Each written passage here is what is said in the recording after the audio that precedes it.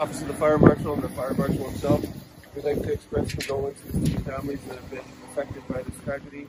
I understand it's a very difficult time, and if you feel you need to, please reach out to our public safety partners, Ottawa Police and Ottawa Fire, to get the resources that you need.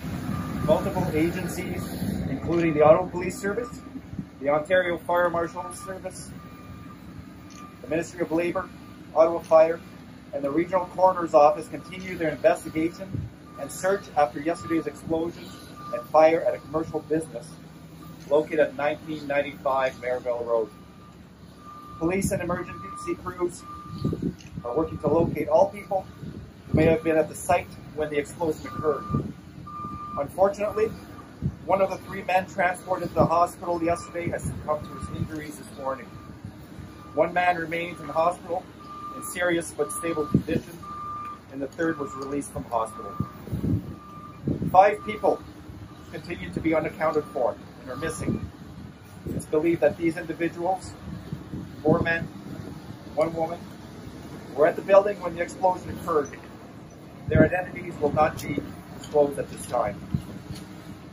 Recovery and investigative efforts are underway at the site. The site is heavily damaged, and these efforts will take time. It's not believed that any survivors will be found. The Office of the Fire Marshal has sent numerous investigators and will be the lead to determine the origin and the cause of the fire.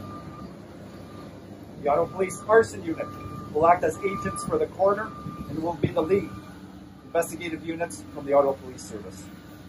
The Ministry of Labour will conduct a parallel investigation.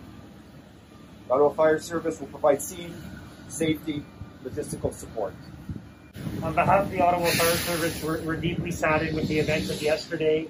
Our thoughts are with the family and friends of the unaccounted for. We understand it's very difficult for the community to process events of this tragedy. As a result, the Ottawa Distress Line is available for support if needed, and they can be reached at 613-238-3311.